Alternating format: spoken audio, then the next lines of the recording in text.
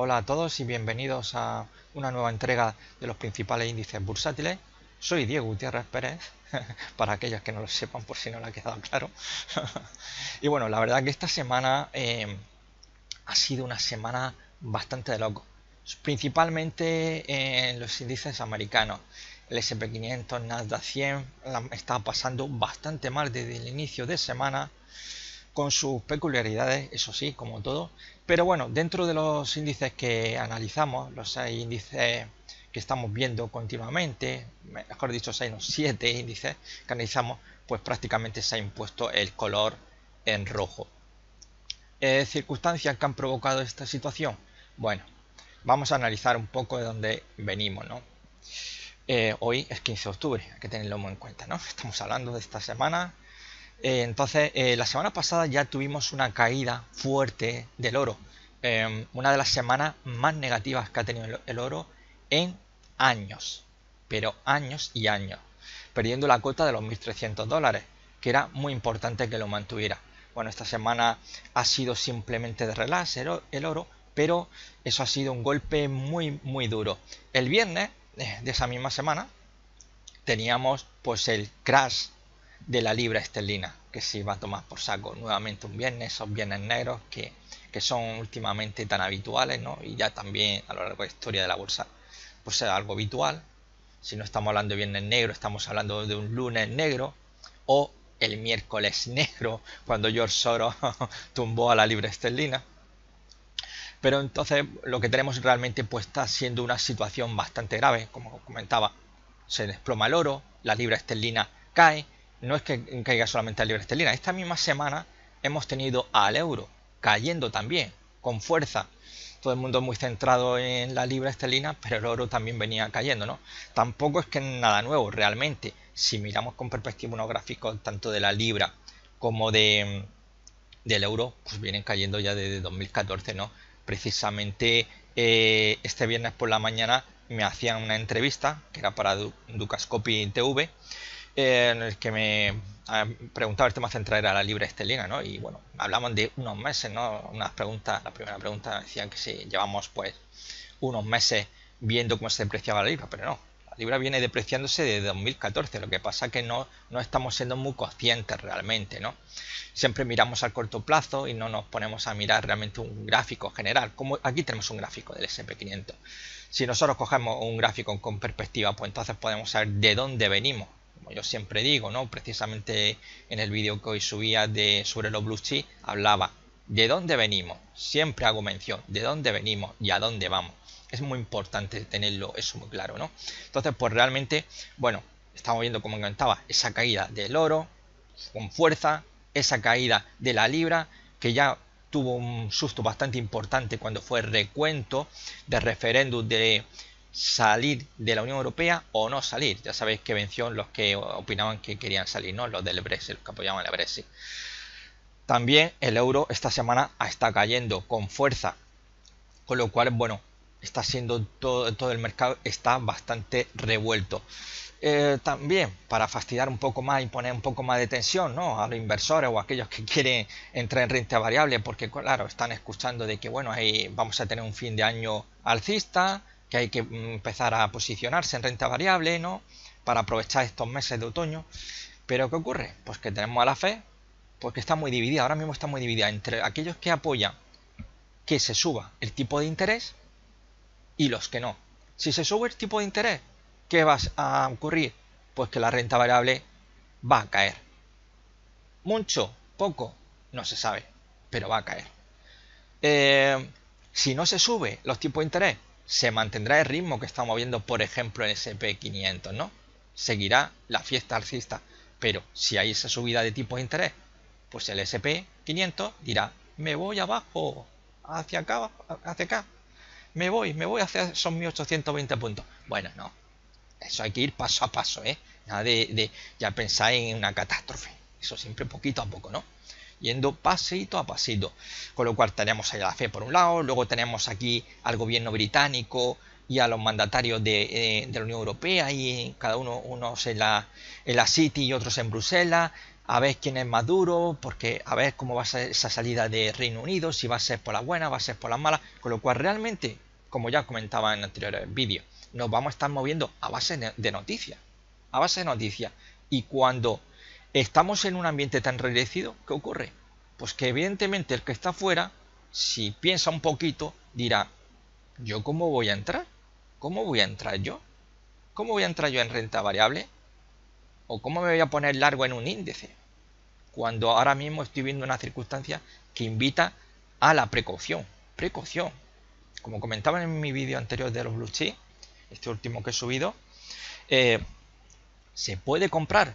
Bueno, hay que ver qué valores podemos comprar, pero sobre todo hay que tener muy en cuenta toda esta serie de variables que estoy comentando, porque van a ser muy importantes. Podemos comprar un valor muy alcista y que ese valor, si hay subida de tipo de interés en Estados Unidos, no nos va a servir de nada porque se nos va a venir abajo. Obviamente aquellos valores fuertes, pues evidentemente se van a resentir menos que valores débiles, ¿no? Por ejemplo, si nos ponemos a ver el IBEX 35, muchos de sus valores, pues no faltaba más que ahora mismo pues dijera de subir los tipos de interés. Que ya os digo, no afecta solamente a España, afectaría a nivel global, ¿no? Esto sería como en el 2015, el año pasado, cuando el gobierno chino, bueno, pues decidió devaluar el yuan en un 2%. Pues hubo una caída tremenda en los mercados, bastante fuerte. Mirad, aquí, ¿veis esta caída que tenemos aquí? Pues esta caída vino promovida por la devaluación del yuan. Aquí lo tenemos. Luego esto fuera aquí, ya sí que fue motivo de incertidumbre por parte de la Fed, que ya estaba barajando si subir tipo de interés o no subir tipo de interés. Y se nos vino nuevamente otra vez abajo. Por tanto, vamos a seguir unas circunstancias pues que desde luego invitan a la precaución, con cuidadito, mucho cuidado realmente donde vamos a decidir entrar. ¿Se invita ya a abrir posiciones cortas? Bueno, seguramente habrá quien decida abrir un corto porque sé que hay gente que piensa que estamos en un techo. Y como piensa que estamos en un techo, pues se han puesto cortos, ¿no? ¿Le puede salir bien la jugada? Pues hombre, en ponerse cortos, según las circunstancias, yo no creo que realmente seamos aceptados. Si nos basamos en el análisis técnico. Si ya nos basamos en nuestra propia corazonada, porque creemos que el chiringuito se nos va a venir abajo, pues evidentemente eso ya es otra cosa. Ya lo que uno piense a nivel interno no tiene nada que ver con el análisis técnico. El análisis técnico dice unas cosas y tiene una regla muy clarísima, muchísimo más claro que la teoría de Helios, que normalmente suele ser un auténtico quebradero de cabeza y suele ser bastante divertido escuchar a los seguidores de la teoría de Helios.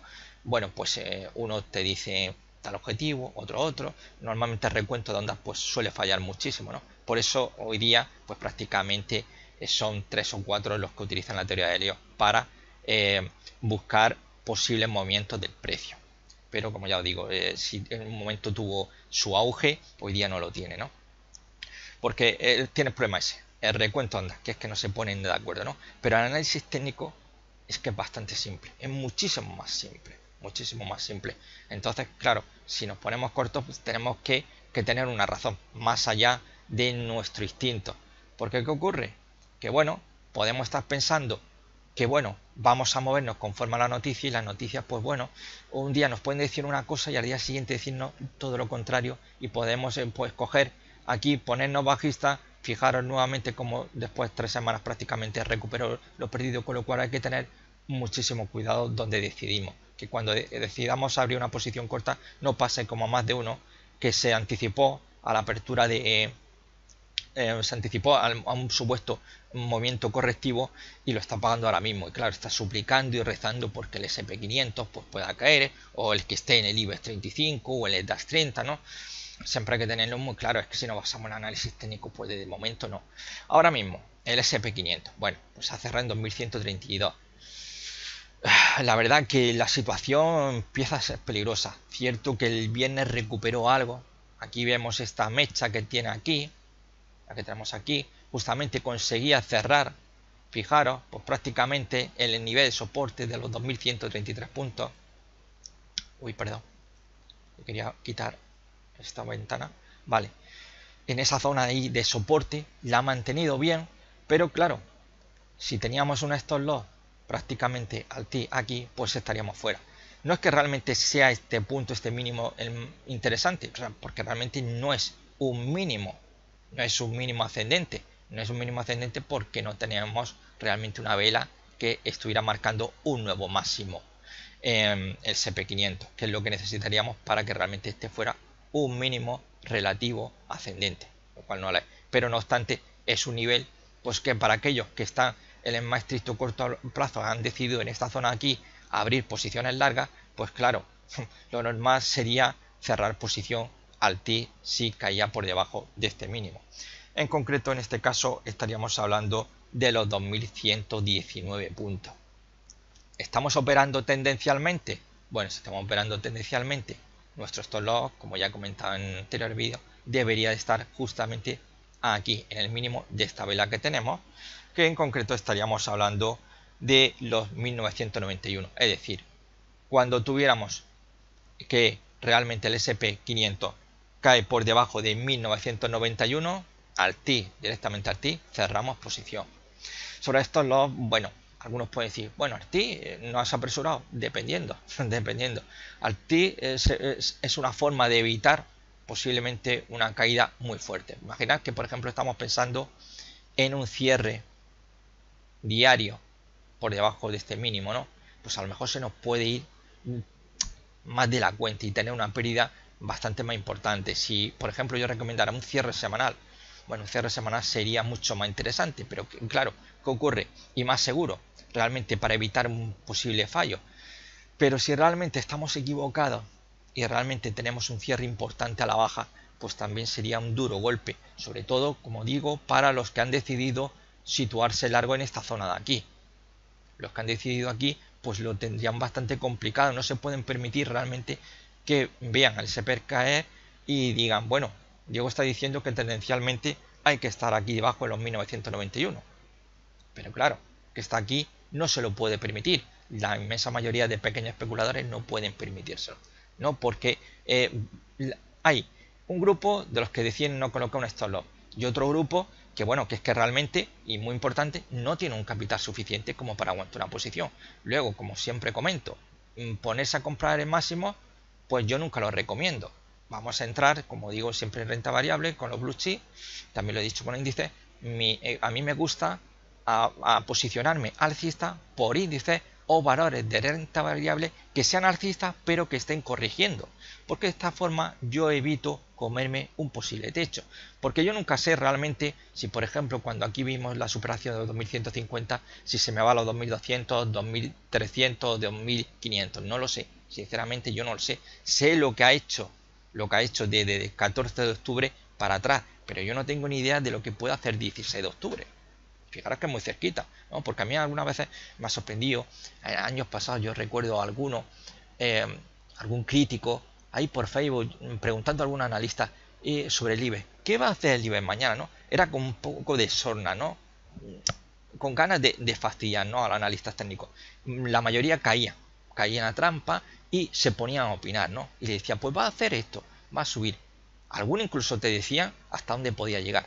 Cuando llegó mi turno, yo sencillamente le dije que no tenía ni idea de lo que podía ocurrir mañana, porque tampoco sé si yo mañana estaré vivo o quién sabe, o a lo mejor me toca el euromillón sin jugar, porque yo no me gusta jugar al juego de azar, ¿no?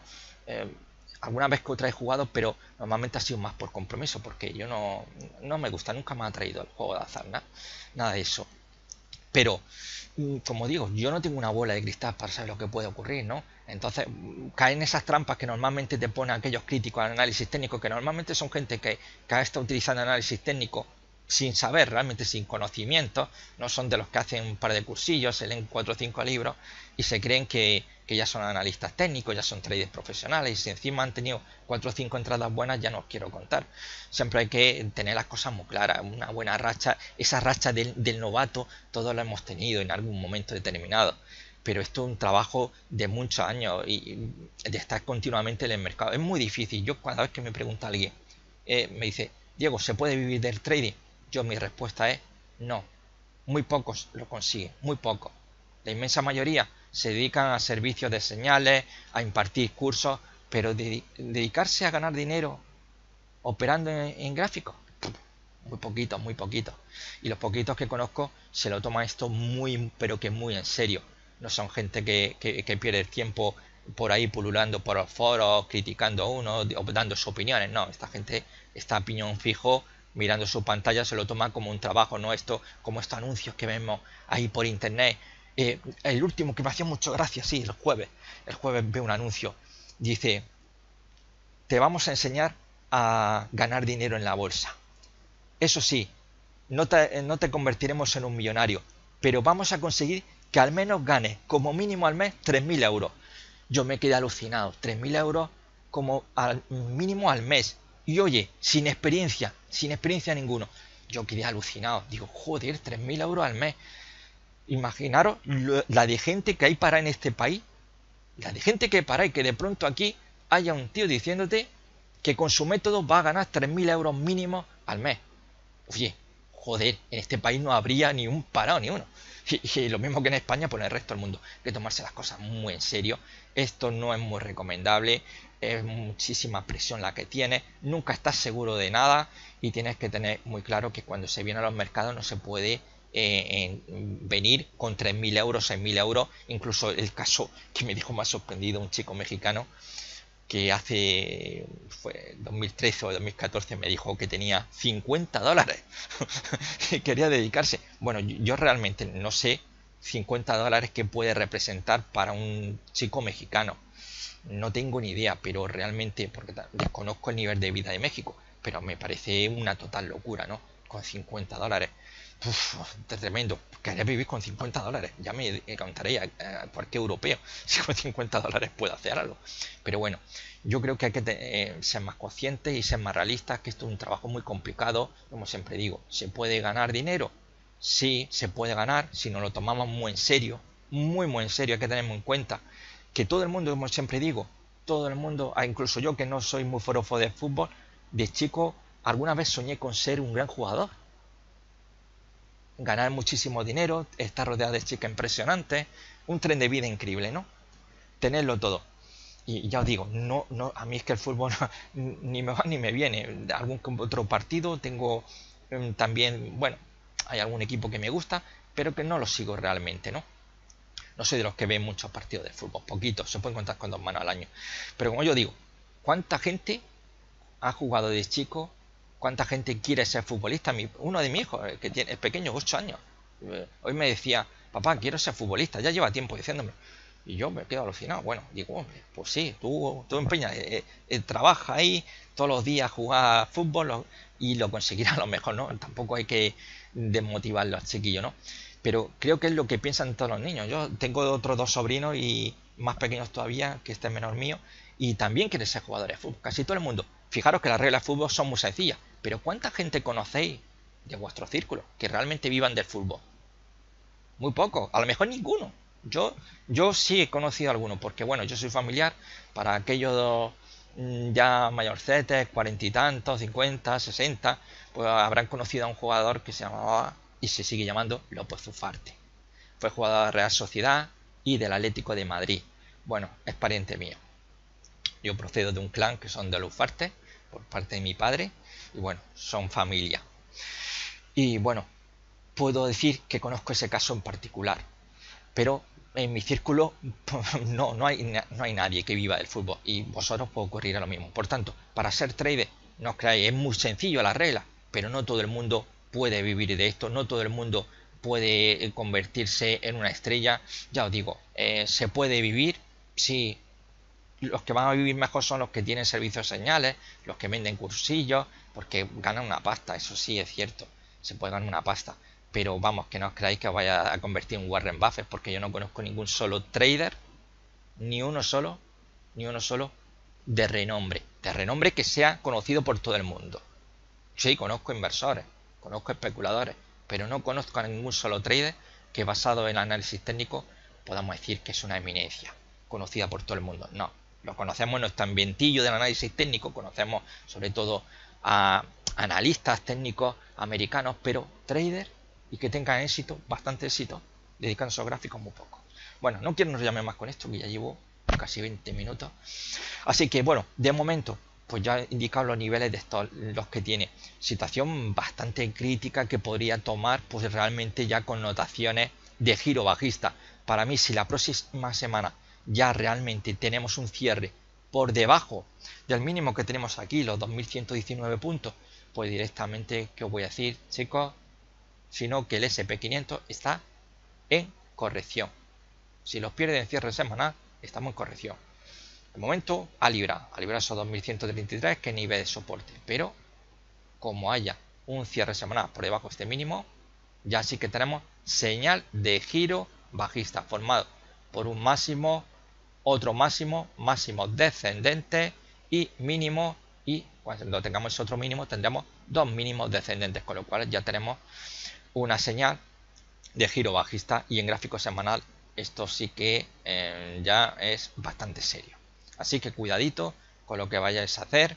De momento yo no invito a posiciones cortas, sí podría proponerla si realmente tenemos ese cierre semanal por debajo del mínimo que tenemos aquí, repito, por debajo de 2119, ya sí que podría yo deciros abiertamente que esto invita a posicionarse corto, con estos loss que estaría vinculado a este máximo. Pero de momento vamos a ver qué ocurre, a ver la semana que viene. Vámonos al Nasdaq 100. Bueno, aquí tenemos el Nasdaq 100, que bueno, esta semana pues ya la semana pasada pues estamos viendo un doji, que no había la indecisión, ahí las puertas de los 4.900 puntos, que realmente es, digamos, que el nivel crucial para el Nasdaq 100 para pensar en nuevos máximos. No obstante, el lunes comenzó bien, si es que el lunes comenzó bien la cosa, que es lo gracioso, pero es que luego pues se torció rápidamente, ¿no? Cuando empezaron a llegar noticias sobre esa posibilidad de la subida de tipo de interés, que no quiero contar yo cuando eso realmente finalmente acabe convirtiéndose en realidad, porque ahora son muchos globos sonda tanteando cómo podrían actuar los mercados, que por eso todavía no han subido, por el miedo de que se venga todo el chiringuito abajo, porque la economía a nivel global, está muy débil, y eso pues evidentemente, si los estímulos necesarios, pues se nos viene el chiringuito a tomar por saco. Y en Europa las consecuencias podrían ser mayores que en Estados Unidos, porque no hay que olvidar que a fin de cuentas en Estados Unidos los índices, pues bueno, están en esa zona de máximo histórico. Es que son con tendencia alcista, pero en Europa no tenemos, por desgracia, muchos índices que estén en esa situación, con lo cual el golpe iba a ser mucho mayor. Bueno, pues como os comentaba, bueno, tenemos aquí el Nasdaq 100, ha tenido una fuerte caída realmente esta semana. Bueno, ha cerrado en 4.808, ha mantenido la cifra psicológica de los 4.800 puntos, no está nada mal, pero bueno, de momento pues tenemos que tener muy claro una cosa, hay que vigilar el mínimo que tenemos aquí, muy importante, ¿no? Para mí sería vital, ¿no? Entonces yo, si estoy ahora mismo posicionado largo, que evidentemente invita por la secuencia máximo y mínimo ascendente, si yo tengo una caída por debajo, y yo lo pondría directamente al TI, pues sería por debajo de los 4.656 puntos, cojo y cierro posición. Que el mercado caiga, pues que caiga, pero yo, si estoy largo, aquí cierro. Vuelvo a insistir, comprar en máximo no es lo que a mí me gusta, y ya lo sabéis pues todos los que me venís siguiendo, ¿no? Y aquellos que, por ejemplo, leéis mi artículo, ¿no?, sobre análisis de diferentes valores. Yo siempre invito, y además sobre todo en valores norteamericanos, que está hablando en esta última semana, os recomendaba precisamente comprar cuando corrijan, pues son valores alcistas, claramente una tendencia alcista como una cátedra de grande, pero que hay que aprovechar las correcciones para comprar. Por lo menos a mí me gusta, y yo es lo que os siempre aconsejo, ¿no? Porque bueno, cada uno con su vídeo o su análisis pues puede aconsejar lo que quiera. Yo, en mi forma de ver los mercados, ¿no? Y por tanto, como yo lo aplico de esa manera, pues yo os intento enseñar mi forma de operar.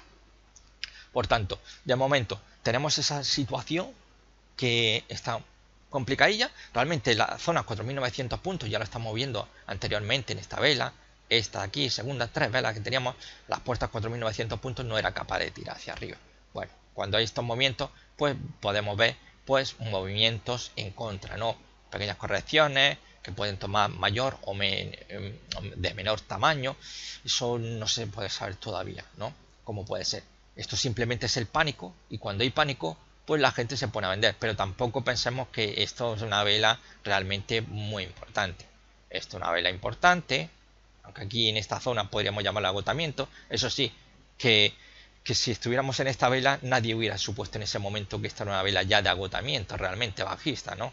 Claro, esto lo sabemos ya a toro pasado, como se suele decir, ¿no? Que nadie os venda historias, ¿no? Cuando se está en el mercado, cuando vemos esta vela pensamos que a la semana siguiente vamos a tener otra vela igual, un tamaño semejante, ¿no?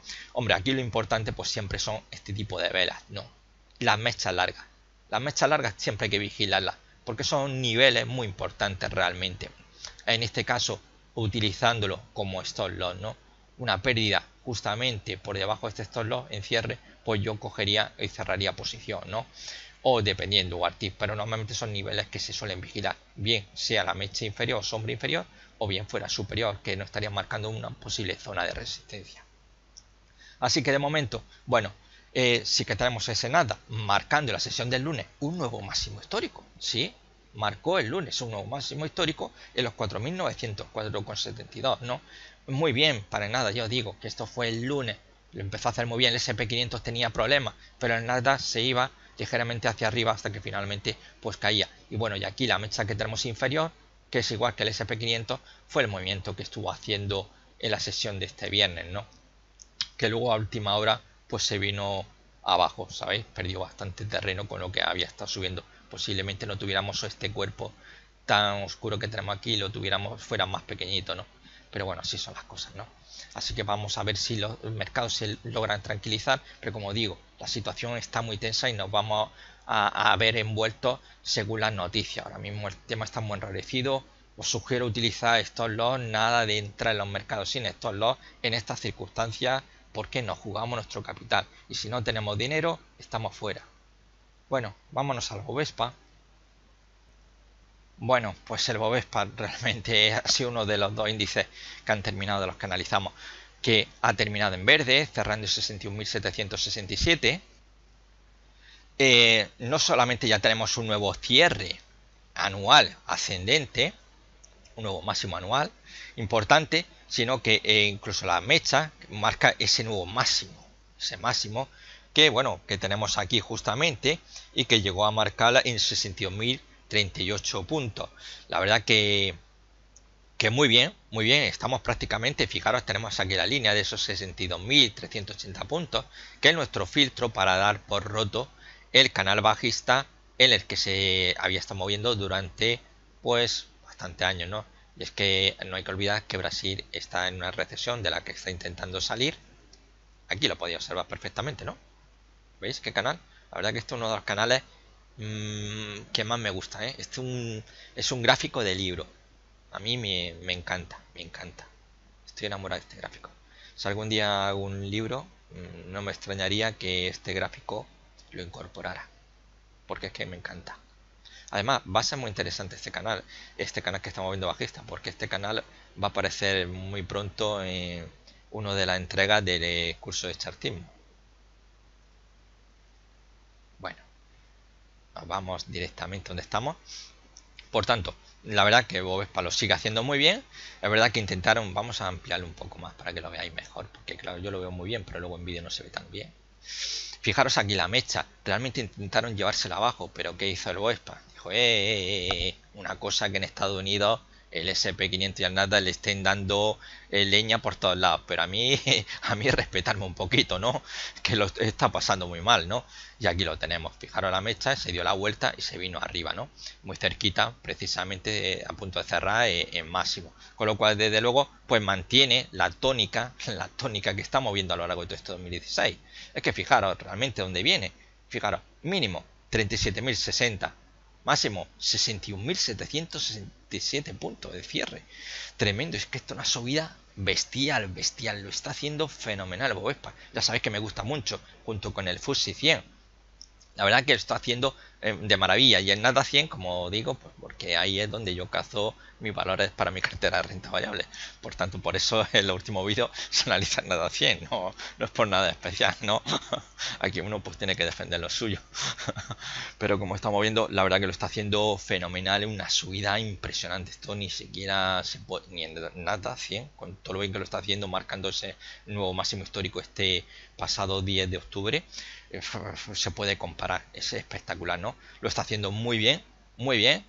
Yo creo que como rompa esos 62.380, nos vamos a los 71.343, pero como digo, precaución, querido conductor, porque basta que yo diga que esto que esto se va para arriba para que mañana la Yellen me esté diciendo acá hay uno de Almería ahí en España, ahí en el sur, en una esquinilla, diciendo que el Bovespa se va arriba. Pues no, ahora verá ese, verá el listillo ese. Ahora voy a subir los tipos de interés y os vais a cagar aquí directamente. Bueno, como no sé lo que puede ocurrir, de momento nos ceñimos a lo que está haciendo y es tendencia alcista. Bueno, aquí de momento, ¿dónde colocaríamos nuestro stop loss? Porque ya aquí, ya la semana pasada, ya con estable teníamos aquí. Nuestro stop loss tendencial debería de estar aquí debajo de este mínimo que tenemos. Entonces yo pondría un stop loss vinculado a que no se perdiera los 56.459.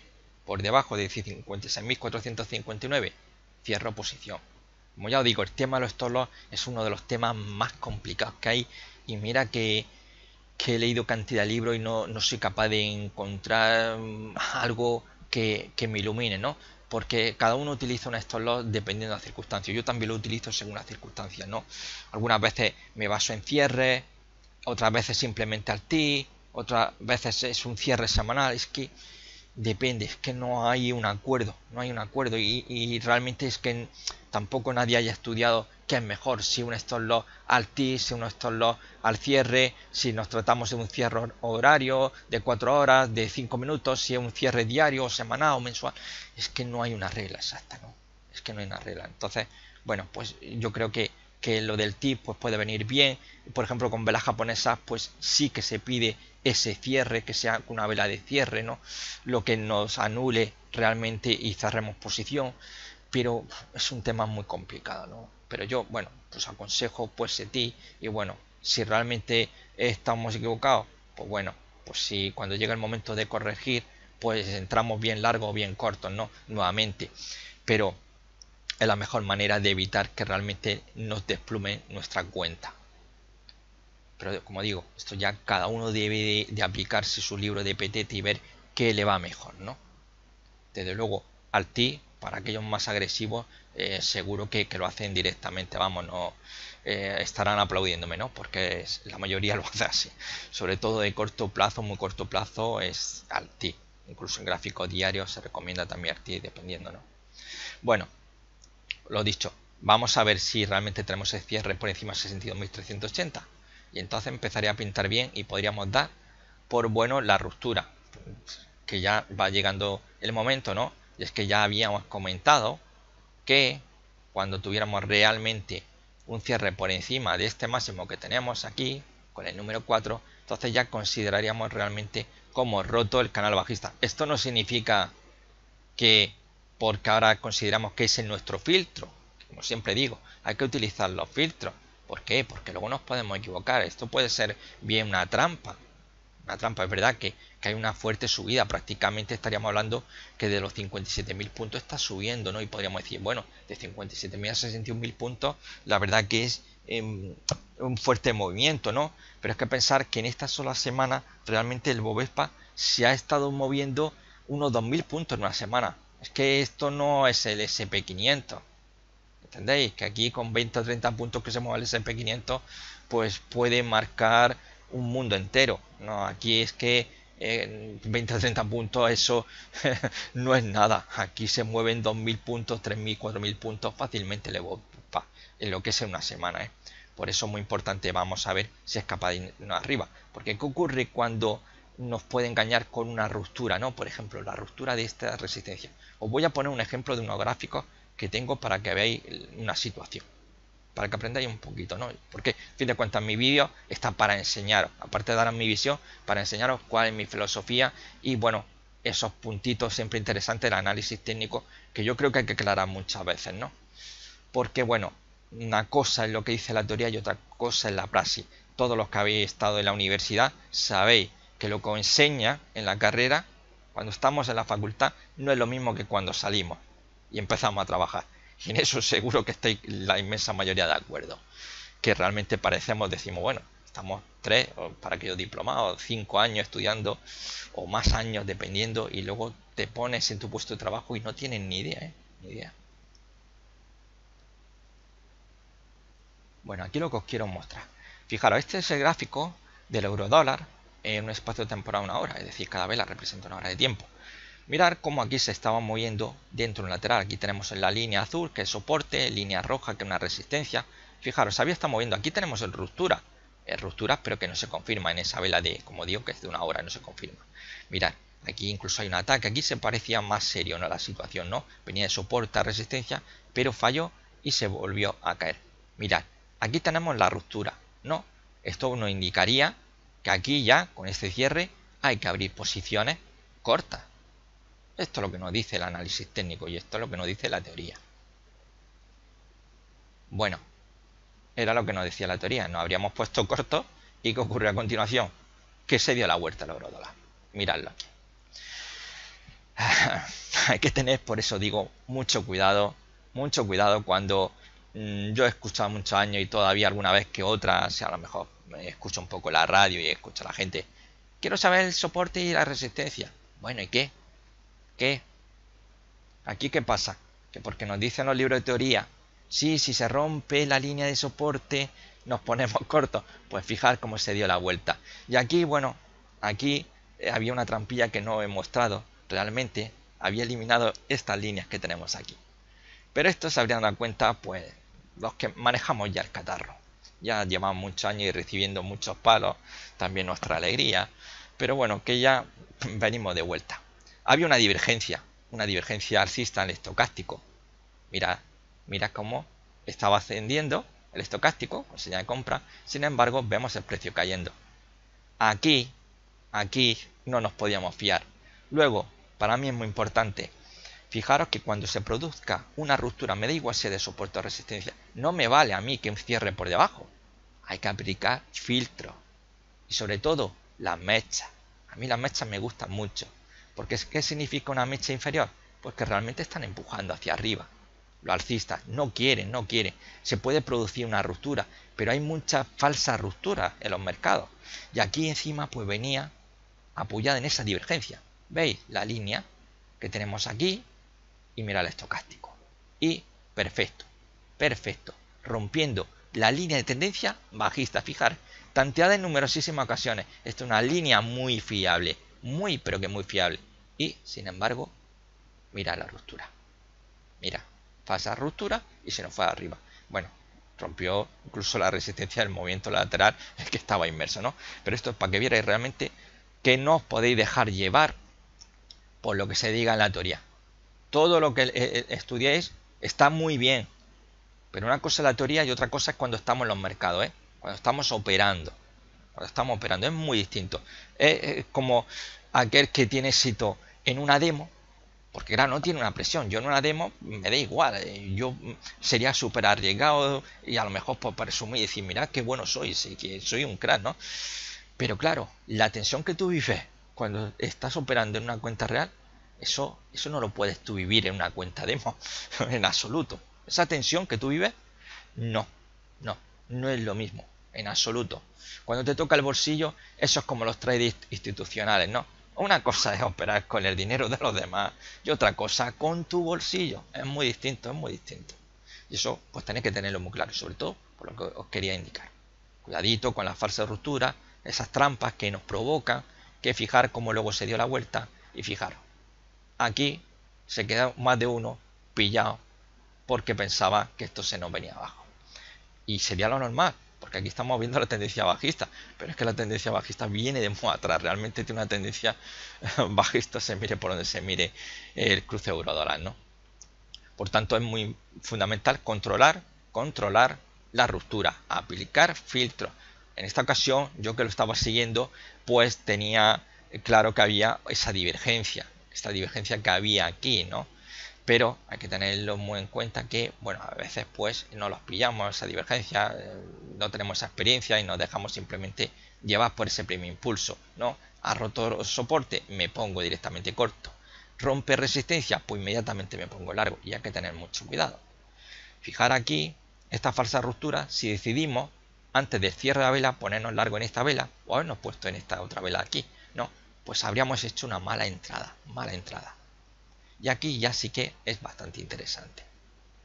Bueno, después de esta retaíla de análisis técnico sobre soportes, bueno, de todos modos en mi vídeo sobre el curso de análisis técnico donde hablé precisamente de soporte y resistencia, pues ya enseñé un poco cómo manejarse en esas circunstancias, ¿no? Bueno, pues aquí tenemos el HANG SENG. Bueno, pues el HANG SENG, pues la verdad que, ¿qué voy a decir? Pues bueno, la verdad que tuvo una mala semana, como podemos observar aquí, se nos vino abajo un 2,22%, no obstante, bueno, realmente, como ya venía comentando en vídeos anteriores, estábamos viendo un movimiento de consolidación. Esperar, voy a ampliar un poco más.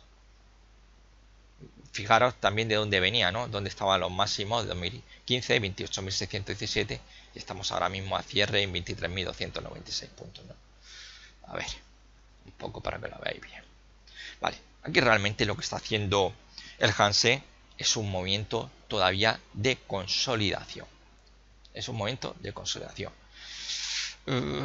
Ahora mismo, pues la verdad, aquí ya sí que había un fuerte susto, no obstante, fijaros cómo no cierra por debajo de este mínimo, que sí que habría sido una situación bastante trágica. Aunque para mí quizás lo que hay que vigilar son los 23.000 puntos. Si realmente pierde los 23.000 puntos, bueno, vamos a tener una caída que se nos puede venir chiringuito hacia la zona de los 21.500 puntos. 21.500 puntos sería un nivel, yo creo, ahora mismo de soporte importante siempre que se perdiera esos 23.000 puntos. Que ya os digo, que sea el soporte más importante esa zona 21.500 no significa que tenga que llegar, ¿no? Sería lo más lógico, pero se podría dar la vuelta en 22.500 o en 22.000 puntos. Como ya os digo, esto de vaticinar hacia dónde puede ir a ciencia cierta, no. No, el análisis técnico, como siempre digo, se basa en probabilidades, nunca en certezas. Quien esté buscando certezas, pues que utilice las matemáticas, ¿no?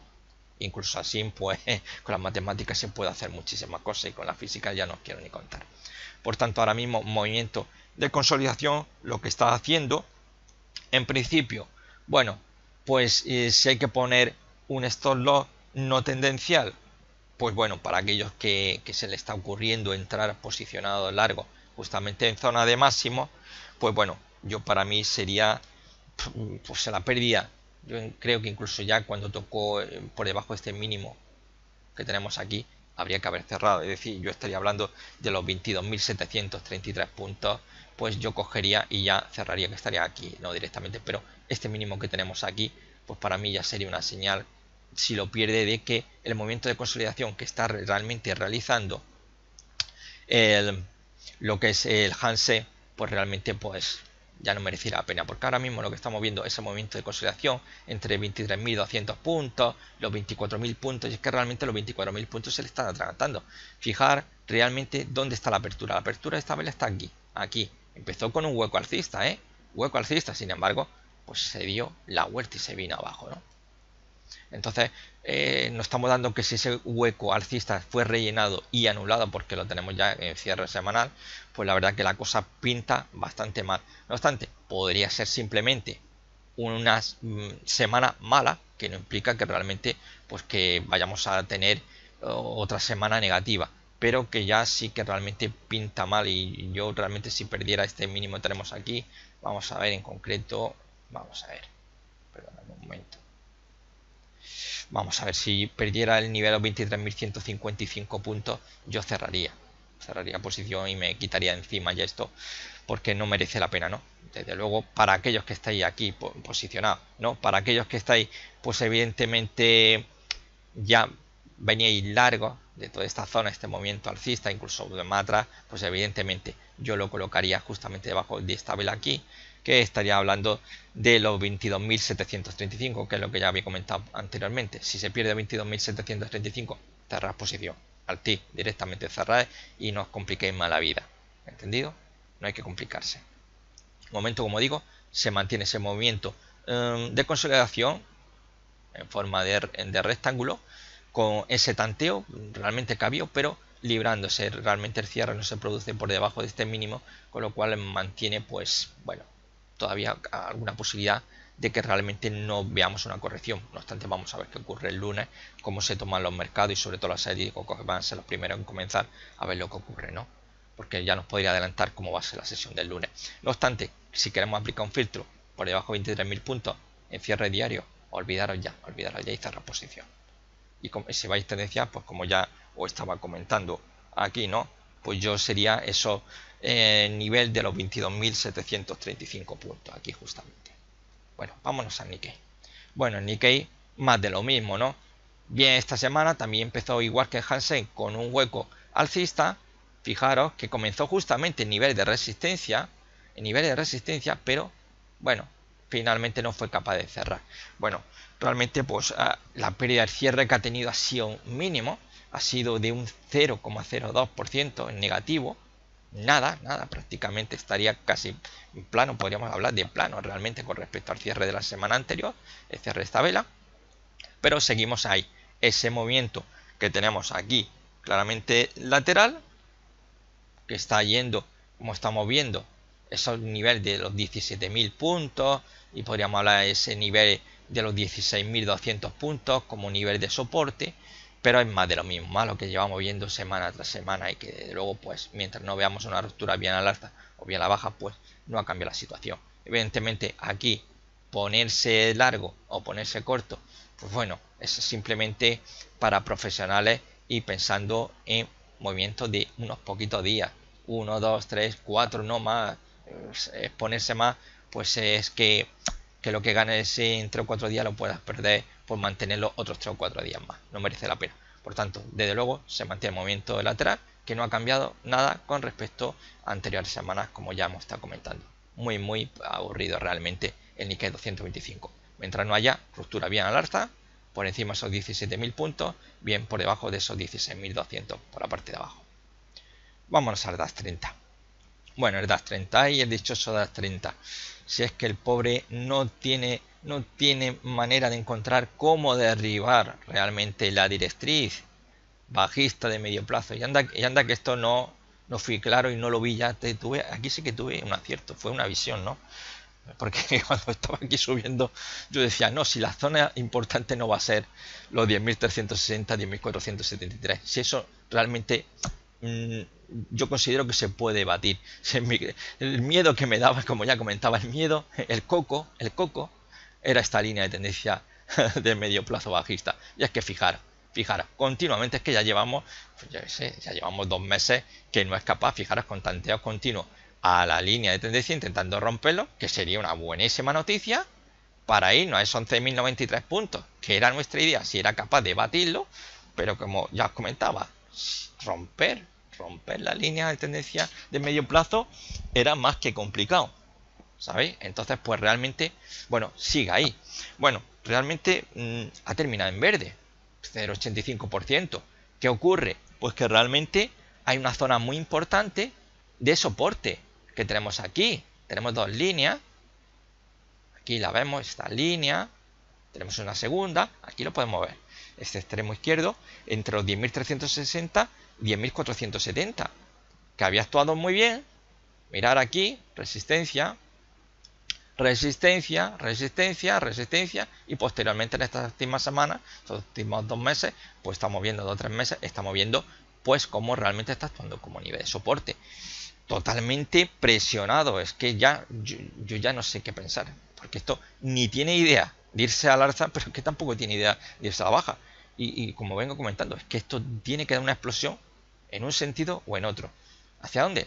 No lo sabemos todavía, no lo sabemos, porque la zona que os comentaba, eso, 10.360, 10.470, está aguantando muy bien, que es lo que os comentaba también en otro vídeo. Digo, no faltaba más que lo que ha actuado muy bien como resistencia, ahora no actuará bien como soporte. Y la verdad, las cosas se han dicho. está actuando muy bien como soporte, aguantando toda la presión, pero es que tampoco aquí hay interés por parte de los bajistas de llevárselo y decir, bueno, vamos a romperlo. ¿Qué está ocurriendo realmente con el DAX 30? Para mí lo fundamental, que no puede con los 10.700 puntos. Ahí está el problema del DAX, que ahí está.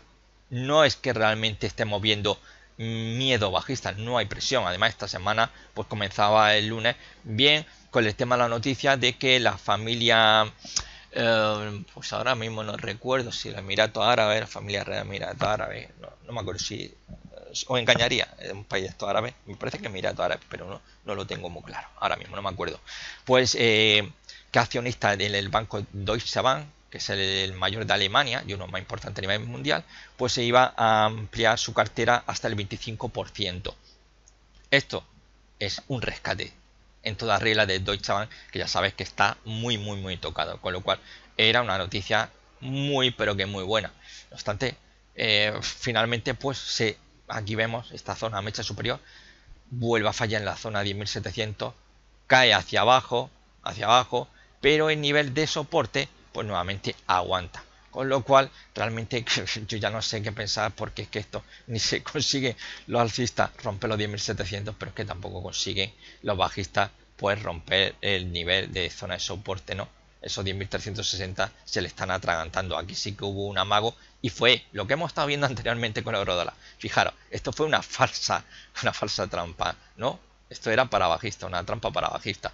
Aquí habría más de uno pensado, esto se nos viene para abajo el chiringuito, y mala suerte, fue una trampa. Por eso digo que hay que tener mucho cuidado cuando decidimos abrir posición corta, cuando larga. Aquí, claro, empezaba la semana con un gran hueco bajista. Y esto, pues claro, basándonos cómo operar con huecos, pues uno dice, pues fenomenal, yo me voy a poner corto y mientras no haya un cierre por encima del cierre de esta vela de aquí, que es aquí este cierre, pues mantengo posición corta. ¿Qué ocurrió? Pues muy bien, la alegría le duró poco porque esta vela directamente anuló el hueco bajista, con lo cual pues a más de uno le dio una patada en el trasero, más de uno que había considerado que era el momento de ponerse corto, ¿no? No hay que precipitarse, nos precipitamos, pues luego estamos pendientes de a ver si intentar convencer a todo el mundo, no, si esto se nos viene abajo, pero preguntaros muchas veces cuando haya personas que estén interesadas en que un mercado caiga, porque yo de momento tengo claro el DAX 30 donde viene, mínimo 8.697 de este año, mínimo de este año, y máximo estamos en 10.580. No, aquí no me parece que en el corto plazo podemos estar hablando de una tendencia bajista, para nada, no hay una tendencia. Entonces es como les comentaba anteriormente al principio, que hay gente que bueno, se basa en corazonada y cree, y bueno, en noticias, y porque escucha una noticia mala, pues ya están posicionándose, pues pensando, pues yo voy a ser más listo y me voy a poner aquí en los máximos, me voy a poner corto, y luego pasa lo que pasa, ¿no? Por intentar adelantarnos muchas veces. Eso es como el que intenta buscar un suelo. ¿Y qué ocurre con ese suelo? Pues que realmente es un suelo momentáneo y a continuación vemos que en vez de subir nos ponemos largos. ¿Y qué ocurre? Pues que el mercado sigue cayendo. Hay que tener mucho cuidado, y sobre todo si nos basamos en análisis técnico, pues hombre, aplicarlo. Si no, no nos pongáis bajistas o alcistas así porque os habéis levantado con el pie izquierdo, con el derecho, ¿no? Que yo también lo he hecho en su momento, cuando era un novato, vamos, que sé de lo que hablo, ¿no? Sé de lo que hablo, por tanto, yo no quiero que vosotros, por lo menos los que veáis mis vídeos, no quiero que os cometáis los mismos errores, ¿no? Ya, lo que digan otros analistas me da absolutamente igual, pero yo cuido de vosotros, os intento enseñar basándome en mi propia experiencia, ¿no? En la experiencia o supuesta experiencia de otros, ¿no? Eso lo tengáis claro. A mí me preocupáis vosotros y estos vídeos van dirigidos a enseñaros, y no solamente a decir, bueno, cómo está evolucionando, sino que sepáis realmente aplicar el análisis técnico. Que incluso aplicando análisis técnico uno se equivoca. Sí, por supuesto, ¿no creéis que uno no se equivoca? Claro que sí, pues, si supierais, pero mucho, mucho, pero bueno. Lo importante, como yo digo, no es que te equivoques mucho, sino que al final los beneficios superen a las pérdidas. Eso es lo fundamental. A mí no me vale de nada un tío que es capaz de acertar en 7 de 10 entradas, solamente falla 3, pero ¿qué ocurre si esas 3 resulta que las pérdidas son superiores a los beneficios? Pues para mí, ¿esto qué me quiere decir, no? Si mira, si un buen trader es aquel que es capaz de obtener un 40% de aciertos, ¿no? Y que con ese 40% va a tener unos beneficios superiores a las pérdidas ese 60%. Así, claro, no al revés. Luego muchos libros posteriormente sacaban lo del 60-40. No, originariamente un buen trader era aquel que era capaz de acertar el 40%. Eso ya estamos hablando de un trader bueno, 40%. Luego, claro, más de uno dijo, hostia, esto nos puede llevar al engaño. Más de una persona que diga, joder, ¿cómo que con un 40% puede ganar? Claro, automáticamente pensamos que es imposible, ¿no? Es como mucha gente dice cuando ve la bolsa cayendo y me dice, bueno, ahora se estará todo el mundo perdiendo mucho dinero. Y digo, bueno, estará perdiendo dinero el que se haya puesto largo, es decir, que haya comprado para posición, creyendo que el mercado va a subir. Los que piensan que el mercado va a caer y se han posicionado a favor de esa posibilidad, están ganando dinero, ¿no? Pero hay gente que le cuesta entender que se pueda ganar dinero en una tendencia bajista. Piensa que todo es, si sube, sube, ¿no? Pero evidentemente por el desconocimiento que hay de los mercados, ¿no? Pero bueno, aquí tenemos nuestro Ftse. Pues, nuestro Ftse, igual que el Nasdaq 100, ha vuelto a hacer un máximo. Ha cerrado en 7013. Bueno, aquí tenemos pues una vela de onda alta. Es una vela de indecisión realmente. La verdad que bueno, que tampoco le podemos pedir al niño, ¿no? Fijaros que ha vuelto a hacer un nuevo máximo. Aquí lo tenemos en los 7129,83. Precisamente si el Nasdaq lo hacía el lunes, día 10, el Ftse lo hacía el martes, día 11. Muy bien, porque ya estamos superando, es que estamos aquí, es que fijaros, ya la semana pasada se llegaba a los 7100 puntos, se tanteaba. Yo decía, es que ya aquí es lo que veníamos aspirando. Por encima de 7100, ¿a dónde se irá? Pues no lo sabemos. De momento no lo sabemos. Porque una vez que consiga cerrar por encima de 7100 puntos, estaremos ya hablando de que está, bueno, pues en subida libre, y no tenemos punto de referencia. Sí que tenemos un punto de referencia para colocar nuestro stop loss, ¿no? Si estamos operando tendencialmente. Y bueno, pues lo teníamos aquí, ¿no? Este es nuestro stop loss. Aquí tenemos nuestra pequeña señalita que ya dejé en su día, pero como ya sabéis, me gusta muchas veces que si dejo alguna señal, déjalo, ¿no? Pues lo mismo que no he eliminado estos niveles Fibonacci que tenemos aquí, que ha ido evolucionando a favor del objetivo que estaban marcados, pues bueno, aquí dejé esta señal. Lo mismo que en otro gráfico no lo he puesto, siempre lo digo de voz y no dejo una señalita. Pero aquí está colocado nuestra señal, que bueno, yo en este momento, pues bueno, si se pierde los 6.654, pues cierro posición. 6.654. Si estamos operando tendencialmente. Si estamos operando. Para aquellos que no operan tendencialmente, pues bueno, pues que se lo aplican un poco a tener claro que esto no es un juego de niños y tienen que tener mucho cuidado realmente lo que hace de comprar pues en niveles de máximo. Como yo digo, vamos a aprovechar las correcciones para ponernos largos y a colocar estos lots donde manda. Porque cuando nos posicionamos en máximo, el stop loss pues tenemos que tenerlo muy cerquita, porque realmente nos podemos pues comer un techo como una catedral de grande. No obstante, bueno, a lo que el Ftse 100 pues lo está moviendo muy fuerte. El tema del Brexit no le ha afectado nada. Precisamente esa entrevista que os comentaba anteriormente ya hacía referencia de que bueno, sí que a la libra esterlina le estaban dando palos, pero es que la libra esterlina venía cayendo de 2014. También porque intereses claro, del gobierno británico, que tener una divisa débil, ¿qué significa? Que aumentan las exportaciones, y la gente compra más productos nacionales que productos de fuera, porque los productos de fuera son más caros. Ya está, es una táctica que aquí, si en España resulta que no estuviéramos dependiendo de Bruselas, del euro, pues habríamos solucionado papeleta y no tendríamos la situación en la que estamos metidos. Pero por desgracia, a nosotros, bueno, somos unos simples mandados y lo que deciden en Bruselas es lo que se hace, ¿no? No han dicho, sobre todo no Bruselas, yo más bien, vamos a decir, es Alemania, ¿no? Desde Berlín, pues nos dicen cómo se deben de aplicar las políticas que ellos quieren de austeridad, cuando no comprenden que la austeridad no se puede aplicar en los países de la vertiente mediterránea. Lo que necesitamos es una política expansiva, una política económica expansiva, no de austeridad. La austeridad para los países del centro, norte, sí, bueno, quitando a Bélgica, todo se ha dicho, pero para el resto de países del sur, de Europa, no. Política expansiva. Si no hay expansión, Si aquí la economía no se abre, pues ¿qué pasa? Pues que no vamos a salir de la crisis. Por eso seguimos todavía RQTR de la situación que estamos. Y bueno, y España al fin de cuentas lo ha estado haciendo fenomenal. Y bueno, eso más que ver la prima de riesgo pues que tienen otros países comparados con España, ¿no? Nada más que mirarlo. Pero bueno, España, si no fuera quizá por tanto robo como hay tantos chorizos, yo no sé, seríamos una potencia económica. Bastante bueno, pues a lo que voy ya concluyendo con el Ftse 100. Muy bien, muy fuerte, está nuevamente por segunda semana atacando esos 7100 puntos.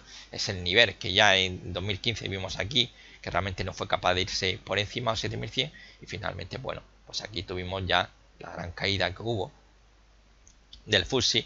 Y bueno, realmente fue una caída impresionante de los 7100, se fue hasta los 5500 puntos. Pero es que fijaros, luego la remontada, como yo siempre digo en algunas veces cuando subo imágenes a mi grupo de DMAR Trading en Facebook, ¿no?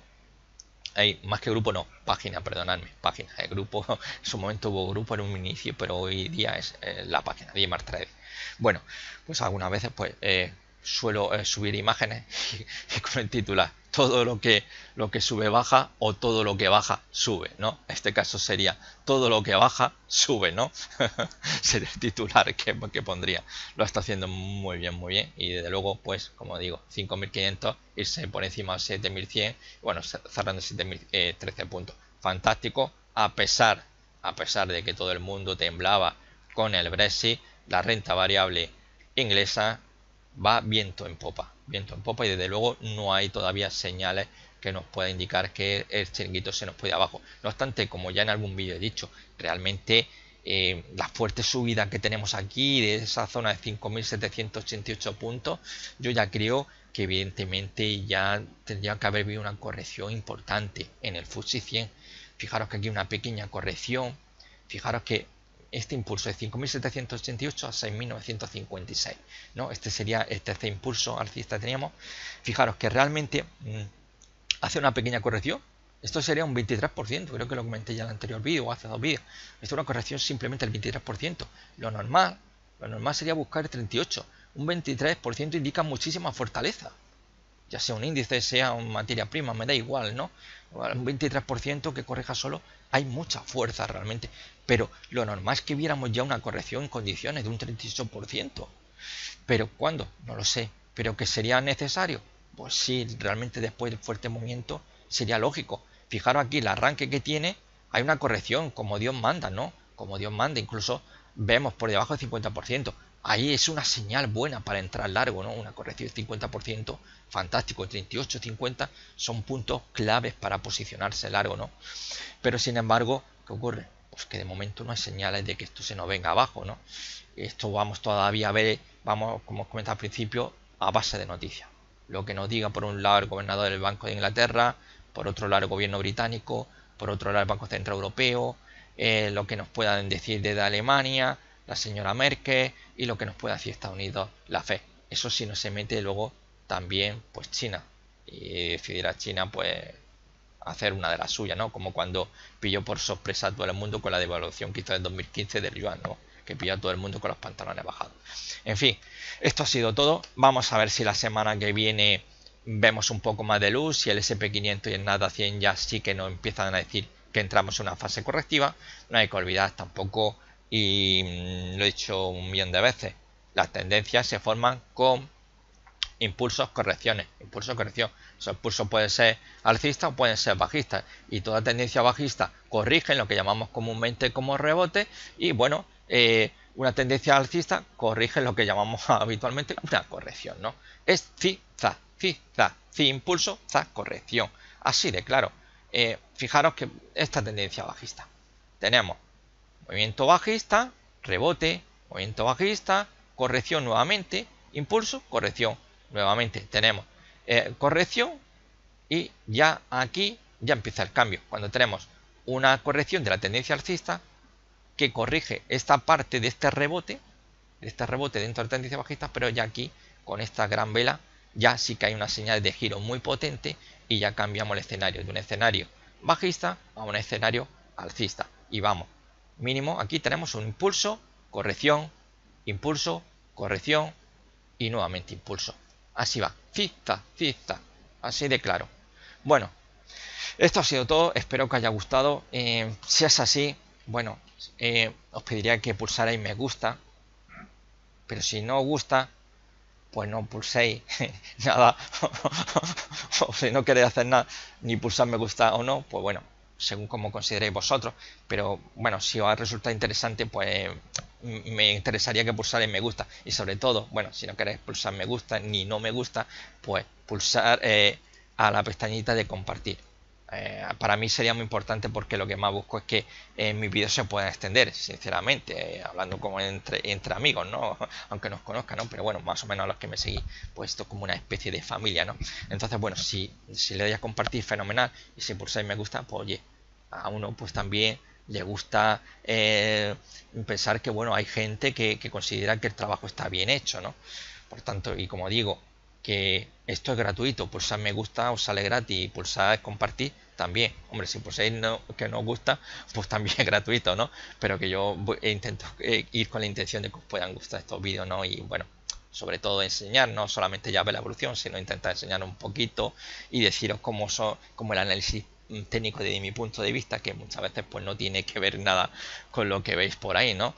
Y bueno, es un poco arriesgado tener una opinión distinta, pero bueno, yo me baso en la realidad y yo intento pues abriros los ojos, ¿no? Que no permanezcáis con los ojos cerrados muchas veces, porque hay muchísimos intereses y yo pues verdaderamente no tengo ningún interés por deciros o daros informaciones pues falseadas o con algún interés económico, ¿no? Ya sabéis que estos vídeos son gratuitos, que no hay ningún interés más allá de esto, sino simplemente el afán de compartir con vosotros pues mi visión de los mercados.